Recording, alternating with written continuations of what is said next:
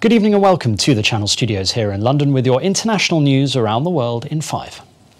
One of the Belarusian opposition leaders, Maria Kolesnikova, has reportedly been detained at the border with Ukraine after what authorities described as an attempt to expel her from Belarus. A Ukrainian news agency reported the activist had deliberately ripped up her passport so that Ukrainian border officials would not be able to let her through. Ms. Kolesnikova was seen being bungled into a minibus by masked men on Monday. She is one of 3 women who joined forces to challenge President Alexander Lukashenko in August's election. Mass protests followed his re-election amid allegations of vote rigging. Authorities said more than 600 people were arrested on Sunday on the 4th consecutive weekend of anti-government demonstrations.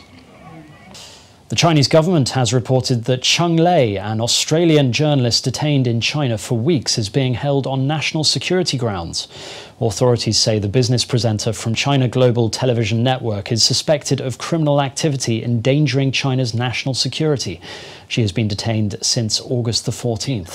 They knock on the door to say, we are from the Beijing Department of the National Security. The announcement comes after the last 2 Australian journalists working in China flew home to Sydney after a 5-day diplomatic standoff. China and India have both accused each other of firing shots on their flashpoint Himalayan border in a further escalation of military tension between the 2 countries. Beijing's defense ministry accused India of severe military provocation, saying soldiers crossed the line of actual control in the western border region and opened fire to threaten Chinese border defense patrol officers. India replied, accusing Chinese border forces of blatantly violating agreements and intimidating their Indian rivals. A video by the Sri Lankan Air Force has showed firefighters battling fresh flames from a fully loaded oil supertanker off Sri Lanka days after an initial fire broke out on the vessel. A spokesperson for the Sri Lankan Navy said the reignition of the fire occurred on the right side of the vessel near the funnel at the rear and is not near the tanks carrying crude oil. Sri Lanka has deployed scientists and experts from its Marine Environment Protection Authority to assess the environmental damage caused by the fire.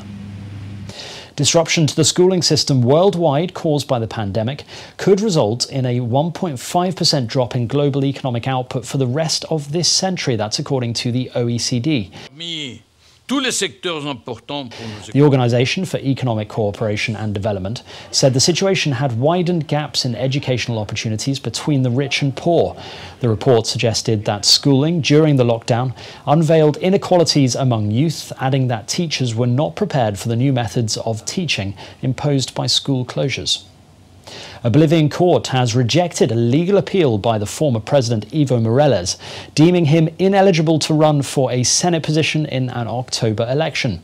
According to the verdict, Mr. Morales cannot be a Senate candidate for his party because he does not meet the residency requirements. The former president, now living in exile in Argentina, stepped down last year after a disputed election sparked widespread protests. General elections are scheduled for October the 18th. In the United States, wildfires have burned through a record number of acres in California this year as firefighters continue to battle several large blazes across the state. Yeah, we copy.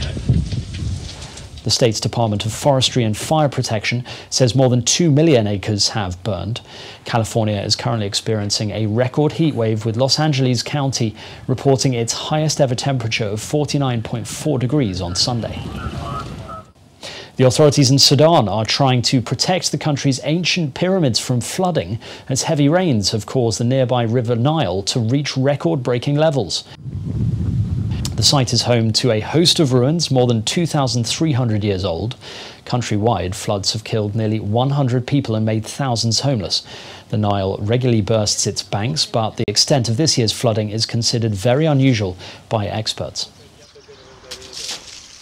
And finally, visitors and staff at Thailand's Khao Keo Zoo have gathered to celebrate the 55th birthday of its senior hippopotamus resident, May Marley, with a special cake.